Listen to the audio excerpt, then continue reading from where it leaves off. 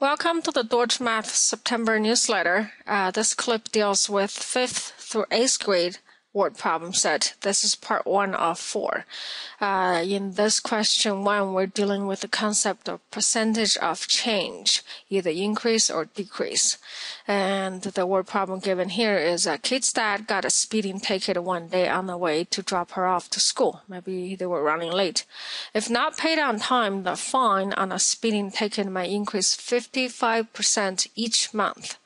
The question then asks is, how much would a kid's dad has to pay if the original fee of $100 is increased not once but twice? All right, let's see how we solve this problem. So let's write a solution here. Let me draw a line. Let's see graphically what's happening here. So once again, I'll divide the paper. Here's our working area and here's our scratch paper area. So graphically, let's see what we're doing over here and see if we can get a sense of what's happening here. And this is our timeline.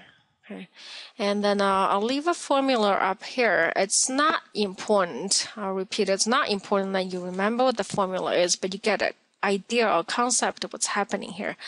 The idea of a percent change is the changing amount compare or over with the old value before the change take place.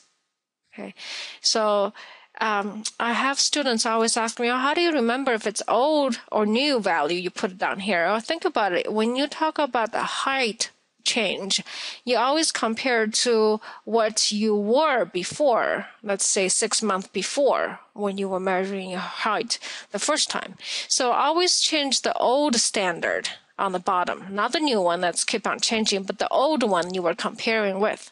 The delta on top signifies the change amount. So change percentage is the change amount over the old value.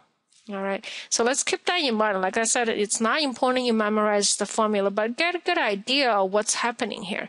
Let's take a look at graphically what's happening. So at time 0, on the day of ticket, the original ticket is $100. Now, end of the first month, kid's dad, maybe he forgot, he's busy, so he forgot to pay the ticket. And 55% of this 100 it's $55. So we'll put it over here. This $55 will gets added percentage change, remember? So this is the same $55 a month. Gets added onto the original ticket, which is the $100 here. Okay. Now, if you're curious how we figure out the 55% of $100 is $55, let's take it onto the scratch area over here. So we'll write 55% of 100. The word of mathematically means multiplication. So we'll translate it literally, word for word. 55%, so it's 0.55. or 55% in decimal points. Okay, there is another video tape clip that address how we change from percent to decimal to percent.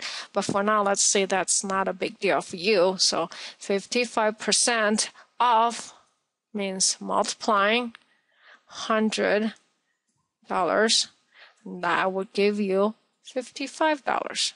For those of you who wants to check the math on your calculator, you can press the pause button and run this through your calculator. Okay, so it's $55. So back over here. So this $55 was not paid. End of the month one gets added on top of the original $100. So end of our first month, we have $155. Okay, it's changing to $155. So end of the first month, if the ticket was not paid, we now have a fine of $155. Now what happens to the second month? Second month, the $155, the 55% of this $155, no longer $100, but $155 gets increased again. Okay, so this chunk, that's 55% of the $155 gets added over here. Now, if you're curious numerically what 55%, let's see if you can follow along with me on this one, of $155 would be decimal point, 55 times, off means times, $155. Now, I calculated this one ahead of time, so you might want to press the pause button and run this through your calculator. This amount numerically comes to $85.25. Now, some of you might ask, now, why is it not $100? Now, remember what I said very early at the beginning. It's always compared to the old value, not the old value that you started with. So this 55% increase after the first month, it's on the value here. Okay, this value gets increased. Just like over here, it's this value gets increased. This one is the old one. For the second month here, this becomes the old one. Okay, this one gets added on top. So this one is $85.25.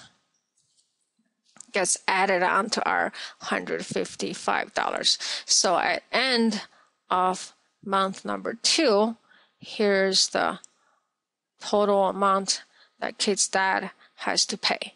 And if you add those two together, which I did earlier, it's $240.25. And this is the ticket amount that kid's dad is expected to pay. Of course, he won't be happy with this.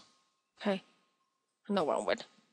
Now, let's take a look at mathematically what's really happening. How do we write this? Now, we solved this graphically. We know the answer is $240.25. So let's take a look at mathematically how we write this all down.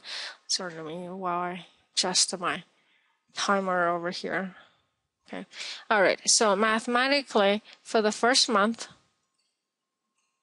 we have ticket price of $100. Right? There was a 55% increase, thus adding here. If it's decreasing, we would subtract 55% of the old value, which we started with, starting value, which is 100. Okay, so we have $100 plus, now we did this calculation earlier, if you remember, this comes to be $55, right? So end of the first month, we owe $155 fine. Now this value become our old value, our standard for the second month. All right, let's change our little pen. For the second month, we started with our old value of $155, which we owe in the first month, and 55% of that number, which is $155, becomes $155 plus, now we did this earlier, if you remember, it's $85.25. You add it together, now we owe $240.25. Okay, so the lesson to learn here is do not wait to pay your bills, right? Okay, now one more time. So percentage of change is equal to changed amount, we call this delta, over the old value that you start to compare with. It doesn't mean old all the way to the beginning. It means compared to the value that you change before change happened. Okay? All right. Have a confident day.